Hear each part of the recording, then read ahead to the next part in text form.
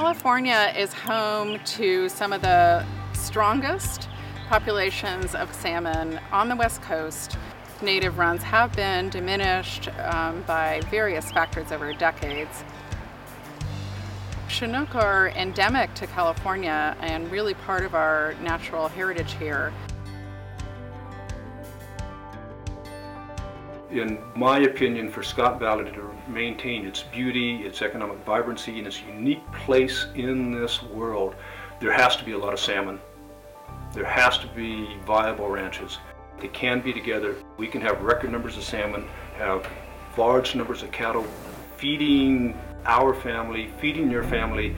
Amidst all the challenges the California drought has presented, ranchers, farmers, and fisheries management agencies are beginning a new conversation about a future with vibrant, healthy landscapes and the recovery of endangered salmon.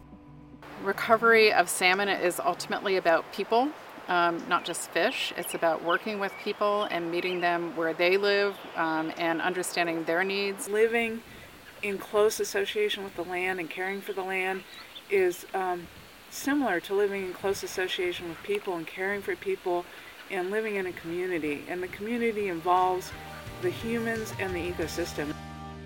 This drought is having the opportunity to kind of reopen a community conversation about what can we do across the landscape for fish and for the agricultural production. Balancing water supplies with competing demands for agricultural production and the needs of endangered salmon will continue well beyond the drought. And finding solutions for long-term salmon recovery will require similar collaboration and flexibility among stakeholders. I think a lot of the different agencies that manage water and salmon in California have had different visions, and I see that they're coming together. It's a new era of everybody trying to figure out where's the consistency, where are our unified priorities, and that effort is key. And I believe that it's essential, and it's going to be part of the formula that creates an outcome of success. Going forward, we know the agencies can't do it all. I mean, we just can't expect them to do it. It's not fair, really.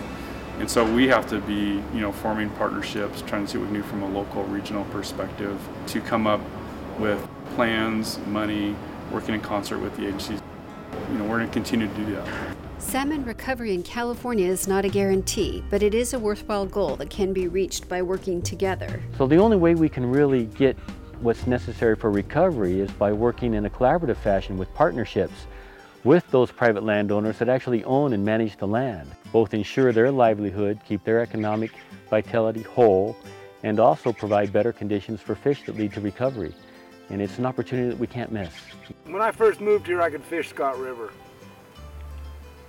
And I would like to fish Scott River again in my lifetime. I think the measures that we're taking will help promote that. Rebuilding populations of endangered salmon requires collective engagement. Everyone can do their part to help iconic California salmon survive. Well, I think the average person, what they can do to contribute to salmon, increase salmon survival and salmon recovery, is really looking at water efficiency. Water is a very limited commodity. The population in California is growing yearly, so our demand on water is going to only increase. So we have to figure out how to do more with less. And I think that's probably the single most important thing people can do. It's absolutely essential. To find out how you can conserve water and become involved in salmon and steelhead recovery, please visit the California Department of Water Resources and NOAA Fisheries websites.